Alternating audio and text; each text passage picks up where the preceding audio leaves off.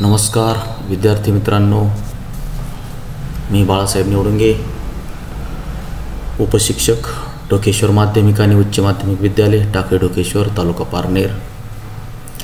विद्यार्थी मित्रांनो, linear equations in two variable, दोन चलातील रेषीय समीकरणे आलेखाच्या साहाय्याने कशी सोडवायची हे या ठिकाणी आपण मागील टॉपिकमध्ये पाहिलेलं आहे. आज आपण दोन चलातील रेषीय समीकरणे म्हणजेच एक सामायिक समीकरणे सोडवण्याची एक नवीन पद्धती, ती म्हणजे निश्चयक पद्धती, डिटर्मिनंट मेथड, की जी क्रॅमर्सने शोधून काढली. त्याला नाव देखील क्रॅमर्स रूल असं दिलेलं आहे. म्हणून आज आपण या ठिकाणी क्रॅमर्स रूल डिटर्मिनंट मेथड ही या ठिकाणी आज शिकणार आहोत. तर चला, मेथडच्या ज्या स्टेप्स आहेत त्या प्रथम आपण या ठिकाणी पाहूया. पहिली पायरी आहे write the given equations in the form ax + by = c. म्हणजे दिलेले जे इक्वेशन्स आहेत ते ax + by = c या स्वरूपात लिहून घ्या. Then find the values of determinants d, dx, dy. नंतर निश्चयक d, dx आणि dy च्या किमती काढा. And lastly using x = dx/t and y = dy/t या सूत्राचा वापर करून x आणि y च्या किमती काढा. तर चला, या ठिकाणी d, dx आणि dy कसा मिळवायचा हे या ठिकाणी आपण एका पद्धतीच्या माध्यमातून पाहूया, की जी आपण पद्धत तिला नाव दिलेलं आहे डिटर्मिनंट मेथड, क्रॅमर्स रूल. तर समजा a1x + b1y = c1 आणि a2x + b2y = c2 ही दिलेली एक सामायिक समीकरणे आहेत.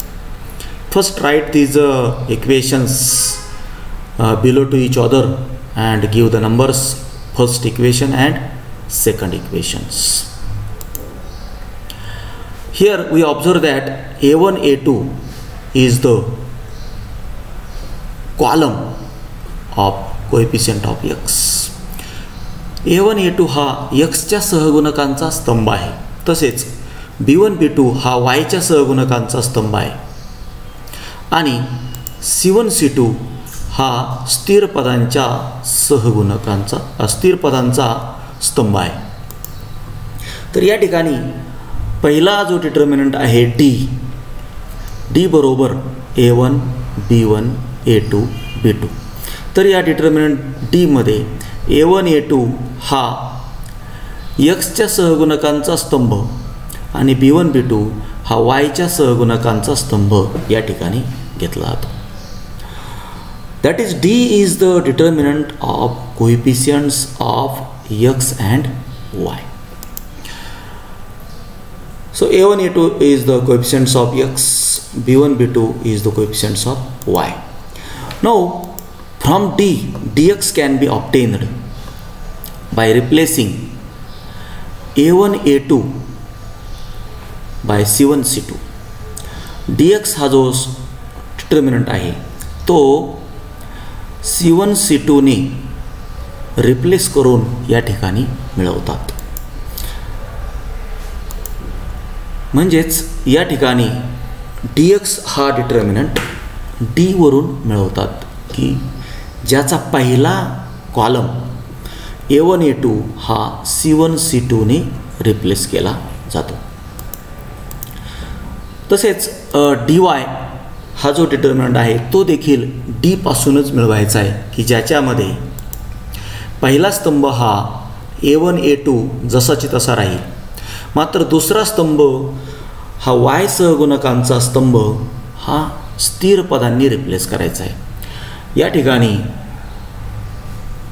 दुसरा स्तंभ हा कॉन्स्टंट टर्मने रिप्लेस करायचा आहे. तर अशा रीतीने d, dx आणि dy हे तीन डिटर्मिनंट, तीन निश्चयक मिळवल्यानंतर या ठिकाणी x = dx/d आणि y = dy/d या सूत्राच्या साहाय्याने एक्स आणि वायच्या value काढायच्यात. And this method is non as Cramer's rule. यालाच या ठिकाणी आपण क्रॅमर्सचा नियम असे म्हणणार आहोत. परत एकदा आपण या ठिकाणी थोडंसं नोट पाहूया. जर a1x अधिक b1y बरोबर c1 आणि a2x अधिक b2y बरोबर c2 हे जर एक सामायिक समीकरणे असतील तर a1 a2 b1 b2 आणि c1 c2 अशा प्रकारे आपल्याला हे 3 स्तंभ मिळतात. आणि dx आणि dy मिळवण्यासाठी या 3 स्तंभांचा वापर आपल्याला या ठिकाणी करावा लागतो. In the determinant D, column of constant term C1 C2 is omitted. या ठिकाणी C1 C2 हा जो स्तंभ आहे तो या ठिकाणी वगळला जातो. नंतर dx हा जो आहे डिटर्मिनंट, या dx मध्ये जो xच्या सहगुणकांचा स्तंभ आहे तो वगळला जातो आणि त्याच्या जागेवर स्थिर पदांचा सहगुणकांचा जो स्तंभ आहे तो टाकला जातो. आणि dy हा जो काही डिटर्मिनंट आहे तो मिळवताना yच्या सहगुणकांचा स्तंभ हा वगळला जातो. अँड c1 c2 हा जो स्थिर पदांचा स्तंभ आहे तो या ठिकाणी टाकला जातो. अशा रीतीने dx आणि dy हे डिटर्मिनंट मिळवले जातात. तर या ठिकाणी आपण एका उदाहरणाच्या साहाय्याने क्रॅमर्स पद्धत समजून घेऊया. Solve the following simultaneous equations using Cramer's method. क्रेमरच्या पद्धतीने सोडवा. तर चला एक सामायिक समीकरण घेऊया. पहिलं समीकरण आहे 3x वजा y बरोबर 7. दुसरं आहे x अधिक 4y बरोबर 11. नाव first right both equations in the standard form. The given equations are 3x minus y is equal to 7 and x plus 4y is equal to 11. Now here we have a1 is equal to 3, b1 is equal to minus 1, c1 is equal to 7. These values of a1, b1 and c1 are obtained by comparing first equation with a1x plus b1y is equal to c1. Similarly, a2, b2 and c2 are obtained by comparing second equation with a2x plus b2y is equal to c2. So we have a2 is equal to 1, b2 is equal to 4 and c2 is equal to 11. अशा रीतीने या ठिकाणी a1, a2, b1, b2, c1, c2 या किमती आपल्याला या ठिकाणी मिळालेल्या आहेत. तर या ठिकाणी 3 स्तंभ आपल्याला मिळाले a1 a2, b1 b2 आणि c1 c2. Now write d. We know that d is the coefficient of d is the determinant of coefficients of x and y. So a1 a2 and b1 b2. Now here column of c1 c2 is omitted. Now substituting the values of a1 a2 b1 b2. These values are 3 1 and minus 1 4. Now solving this determinant, that is the finding the value of determinant d या निश्चयकाची आता आपण या ठिकाणी किंमत काढूया. प्रथम तिरकस गुणाकार 3 गुणिले 4 वजा दुसरा तिरकस गुणाकार 1 गुणिले वजा 1. या ठिकाणी 3 चौक 12 वजा जसंच तसं आणि 1 गुणिले वजा 1 म्हणजे वजा 1 म्हणून 12 वजा वजा 1 म्हणजे 12 अधिक 1, 12 अधिक 1 म्हणजे 13 म्हणून 13 ही निश्चयक डीची किंमत आहे. तसेच या ठिकाणी आपण निश्चयक dx लिहूया. dx निश्चयक लिहिताना आपणास माहीत आहे की a1 a2 हा x चलांचा सहगुणकांचा जो स्तंभ आहे तो वगळला जातो. त्याच्या जागेवर c1 c2 हा स्थिर पदांचा स्तंभ टाकला जातो. या ठिकाणी या दोन्हीही स्तंभाच्या आपण या ठिकाणी किमती टाकूया. पहिली किंमत आहे, पहिल्या स्तंभाची किंमत आहे 7 11, दुसऱ्या स्तंभाची किंमत आहे -1 4 आणि या ठिकाणी सहगुणक A1 A2 हे या ठिकाणी यांचा स्तंभ आपण वगळलेला आहे. आता या dxची किंमत काढूया. 7 गुणिले 4 तिरकस गुणाकार वजा 11 गुणिले वजा 1. या ठिकाणी 7 गुणिले 4 28 वजा 11 गुणिले वजा 1 म्हणजे वजा 11, म्हणून 28 वजा 11 म्हणजे 28 अधिक 11 आणि 28 अधिक 11 म्हणजे 39. So 39 is the value of the determinant dx. Now similarly obtain dy.